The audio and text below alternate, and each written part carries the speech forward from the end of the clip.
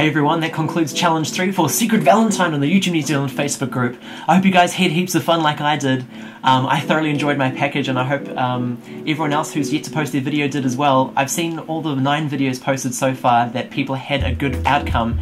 So just to recap for Challenge 3, Evie got a package with a whole bunch of things that involved her to roll a dice and wear things on her face.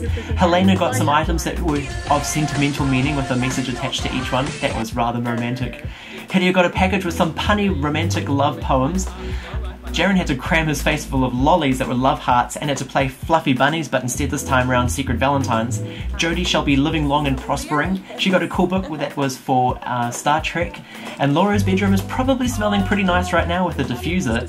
Loopy was challenged to open up her handbag and add a new item to her bag as well, and describe to the world the contents of her bag. And Thomas, who loves Minecraft, received a package all the way from Australia and received a pretty sweet pic.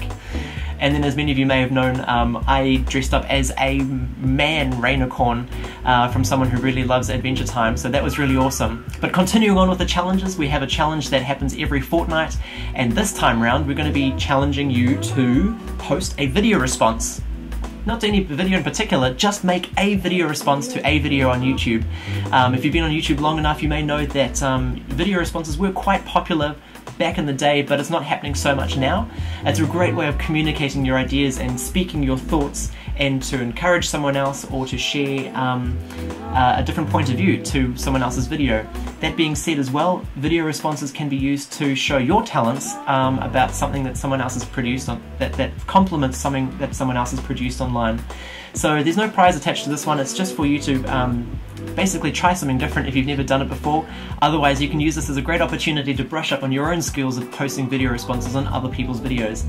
Talking from personal experience, I've been finding video responses to be quite helpful in engaging with different audiences. I've engaged with videos that have had quite a lot of views, and in doing so have brought traffic to my channel and have introduced people to my other content, and have allowed me to make new friends that way, because people have been engaged by what I've had to say in something that they were interested in a previous video. So try your hand in it. I hope you have fun with it, and that it takes you somewhere and develops your channel or develops your experience with the different facets of YouTube. I'll see you in the next fortnight for Challenge 5, which will commence at the beginning of March, when we will have our next collaboration challenge. Have a wonderful fortnight, guys. I'll see you later. Bye bye.